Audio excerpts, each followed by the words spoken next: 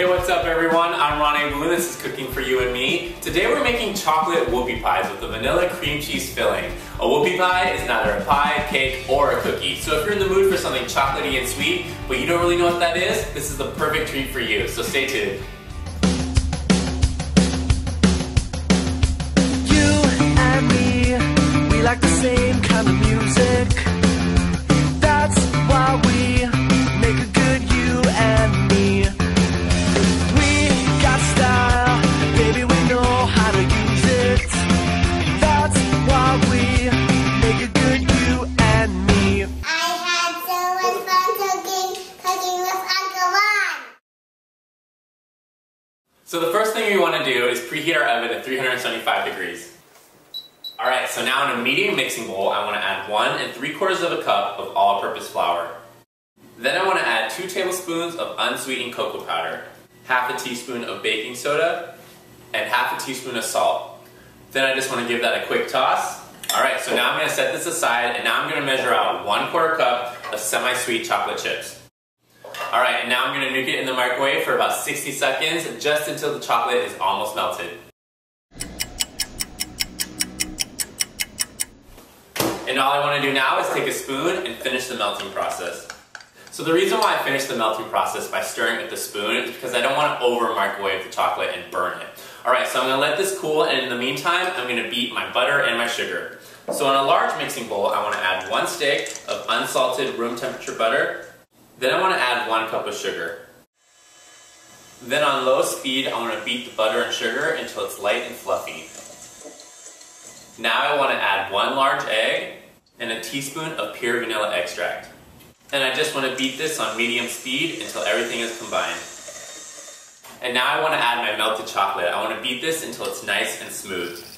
Next I want to mix in half of my dry ingredients while beating it on low speed, scraping down the sides of the bowl when necessary.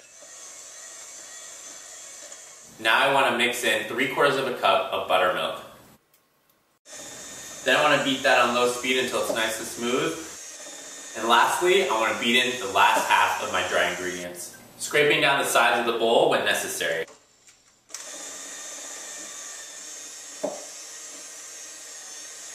So our whoopie pie batter is done. The next thing I want to do is take a parchment paper lined cookie sheet and spoon about 1 tablespoon of batter for each whoopie pie half onto the parchment paper lined cookie sheet, making sure to keep them about 2 inches apart.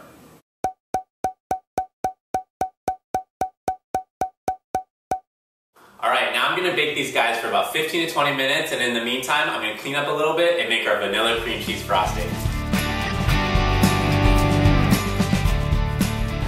Alright, so now for our vanilla cream cheese frosting. In a large mixing bowl I want to add half a stick of room temperature butter, 8 ounces of cream cheese, 2 cups of powdered sugar, 1 teaspoon of pure vanilla extract, and 1 tablespoon of milk.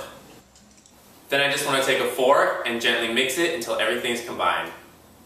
Then you want to switch to an electric hand mixer and beat this on high speed until it's nice and fluffy. Alright, so my vanilla cream cheese frosting is finished. Now all I have to do is wait for my whoopie pies to finish baking and cooling, and I'll see you guys back here when they're ready to be assembled. So my whoopie pies were in the oven for about 15 minutes, and they've been cooling for about 45 minutes now. In the meantime, I made my vanilla cream cheese frosting, and now it's ready to put them together and give them a taste test. Look at that. These whoopie pies are chocolatey, soft, and moist, and that vanilla cream cheese frosting is killer. You guys are going to love this recipe. If you have any questions or comments, please feel free to email me, and I'll see you guys next time on Cooking for You and Me with Ronnie Woo. That's why we make a good you and me. We want food.